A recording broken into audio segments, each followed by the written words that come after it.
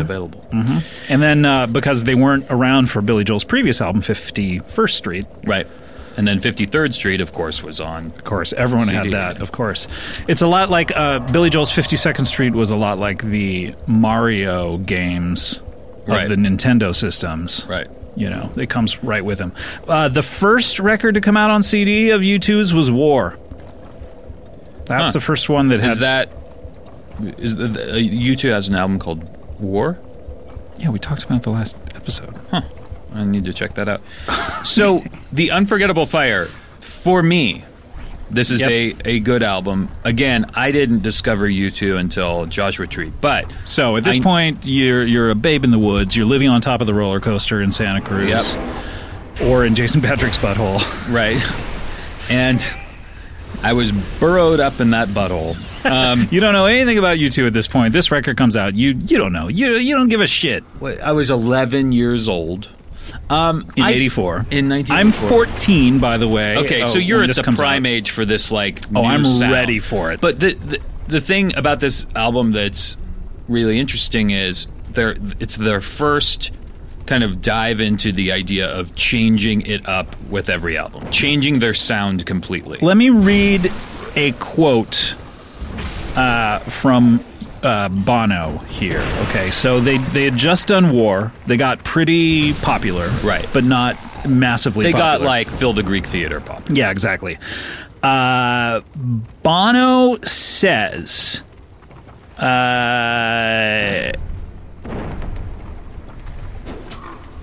"Really? Did he say that? He did. He said it." Okay, Bono says... First of all, they say in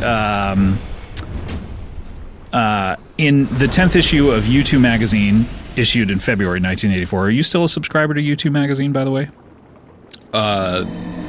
There's a U2 magazine?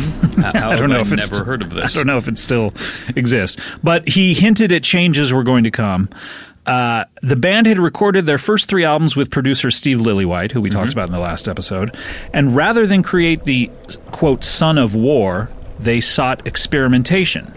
Both Lillywhite and the band agreed that it was time for a change of producers to not repeat the same formula.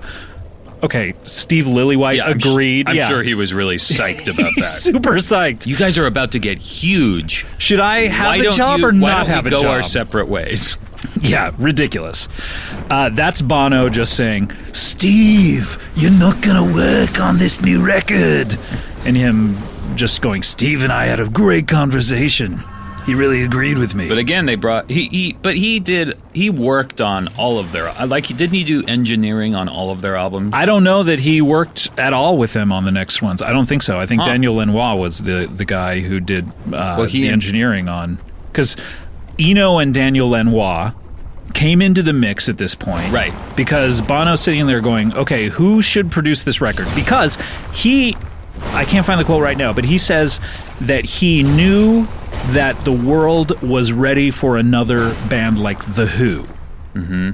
And he knew that they could be that if they wanted to be. Mm-hmm. Now, how weird is that, to know that you could be the next The Who?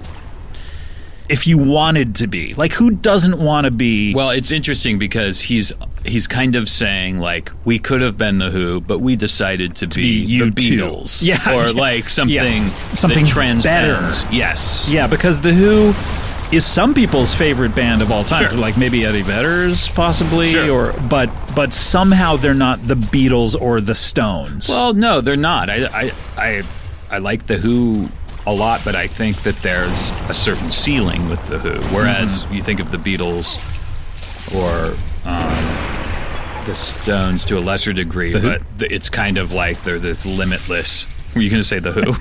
I did say The Who. Do you think The Who are like one of the great bands? I never... You know what their problem is, I think, is they don't have really consistent records. No. Albums. You know, if they had better, like, if they had a Sgt. Pepper, like, you know, Tommy and Quadrophenia are great. But anyway, I don't know. This, you know what? We're not talking about The Who. But it's interesting because they thought with War, we could be... If we keep going down this path, we putting could out be records The Who. like The War, we could be The Who. And people are ready for that. But they decided, and I think when they say they decided, Bono just decides things, right?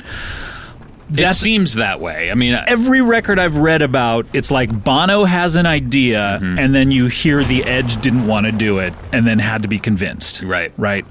So Bono basically just does whatever he wants. But Bono was like, look, I don't want to put out another record like War, which, as we talked about the last episode, is very immediate, has great songs. Yeah. I want to do something more experimental, and they said a little more European. So who do they go to? They have... They were looking at the producer. They were looking at Jimmy Iovine. Don't know why they passed up on him, because they seem to be buddies now. They were looking... well, he produced Rattle and Hum. Did he? Yeah. Oh, boy. Why are they still friends? They considered approaching Connie Plank, whose previous credits included Can and Kraftwerk. That would have been interesting. A little early for that. Stark of a We'll turn. get to that period pretty soon in Pretty the soon. They also thought about approaching Roxy Music producer Rhett Davies, but instead they go to a former Roxy Music band member, Brian Eno, Yeah. who the Edge had a long appreciation of his work, liked his ambient music. Yeah. Meanwhile, I think Bono likes his work with Talking Heads. He had done several Talking Heads. Sounds like they were looking for something lush. Like when I think of Roxy Music, which I really like, I think of lushness. I think what they were looking for, just not to do rock music in the way that they did. So Eno takes a meeting with them. All right? Who knows where this meeting is at? Right. It's not here on Wikipedia, I'll tell you that much. Okay. I would like that kind of information because, quite honestly, this is the comprehensive and encyclopedic compendium of knowledge about U2, and I don't have that information at my fingertips. You don't have footage of this meeting. I did not. I chased down some sources. No one would talk on the record. So Eno and Lanois were not a team at this point. Lanois is his engineer.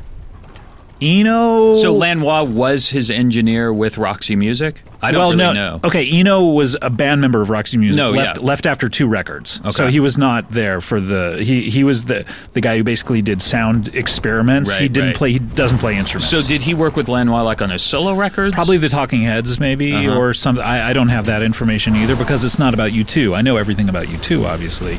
If you want to talk about Lanois... Wait a second. Are you talking U2 to me? As a matter of fact, I am. He brought along Lanois saying, this is my engineer. He should do your record. Right. I don't want to do your record. He's not a fan. Okay. He's not a fan of U2. He listens to them, goes, you know what? They're too obvious. I don't like it.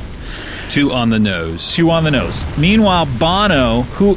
We talked about it before. He's a 24-year-old guy. This came out in 1985 when he was 25, but he must be 24 when they start recording this. Right. He's a 24-year-old guy. He somehow changes Brian Eno's mind. Well, he's a very persuasive young man. He won't shut the fuck up, is I think what you're trying to say. Right. And I think probably Brian Eno just found it easier to go, okay, Bono, whatever. Yeah.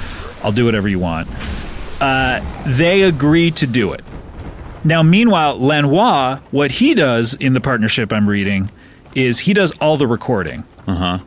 Eno sits around telling them what he thinks about it. Right. That's his only job. That's really his only job is to go, well, I don't like it. Or, yeah, this is better. And Lanois handles all of the technical... everything else. Interesting. And probably says, well, has as equal a vote of like, well, I like this, I don't like this. From what I understand, Lanois liked the straight-ahead rock music, and Brian Eno did not like those songs. So Pride in the Name of Love, I think Eno, not a fan. Right. Lanois, that was his... Well, it's interesting because in their later records, especially... I'm thinking of No Line on the Horizon, which is the Eno-Lanois collaboration again.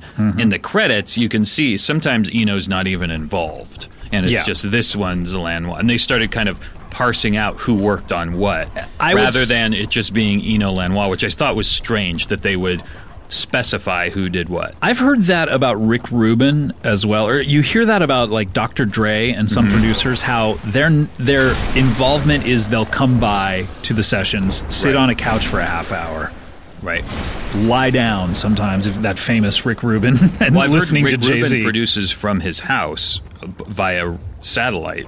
I don't know if that's via Skype, maybe. You know, hey, there's all sorts of ways. Let's talk about the modern era for a little bit. Satellites.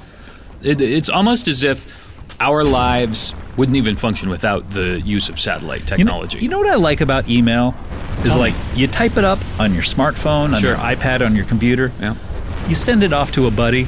Yeah. Almost instantaneously, it gets there. Boom. He has it. He has the info that you're trying to put across her. Buddy, you got my info. Want to grab lunch? What do you think about this? Hey, did you see her? What'd you think? Hey, I liked it a lot. Send the email back. That's an example of emails going back. Yeah, like you send an email. Did you see the movie Her? What did you think? Meanwhile, the other person gets that email, then writes one back, which is an important part of the email. It's not a one-way street when it comes to emails. It's super easy. You just hit reply, type in your response. Whether you probably have to hit the space bar a few times in between words. Yeah, or just once. If it's a 2-word email, then you just hit it once. Yeah. But you're probably going to hit it a few times if you're writing a longer email. If you have 2 words, you're going to hit the space bar once between those words. Otherwise, you're going to get an unusual-looking email. Am I wrong? Hey, you know what? Hey, I'm not going to say you're right, but you're not wrong. Thank you. All right, here we go. So, I think he's just kind of sitting around doing what he does. Apparently with Bowie, I think he'd worked with Bowie at this point. Yeah, he did Berlin with him. Or Low, the Low, Heroes, and possibly Lodger, I can't remember. Is there not a Bowie album called Berlin? There is not. It's his Berlin period. Oh, okay, where he recorded everything at Hansa. Am I right? Hey, you know what? I'm not going to say you're right, but you're not wrong, unless you're wrong. Thanks. All right, buddy. Hey, hit me up with one of those emails we've been talking about, by the way. I would love to get one from you. I've been waiting. So Eno's sitting around. He's telling people what he thinks. He's maybe holding up his cards. You've heard about his cards, right? No. He has a stack of cards that I believe he wrote himself. He might sell them, by the way, now, that has just weird instructions. And he pulls them at random, holds it up, and whatever it says, the band then has to do while they're playing. Like what? So there'll be like, drop it down half a step. Some of them are musical instructions, like all of a sudden go double speed. And then some of them are like more like esoteric, put a sense of fun into it. Or, you know what I mean? And then that's how he experiments. Does he have one that says show me your penis? Because I'd like one that says "Show me those nips." So it sounds like you're.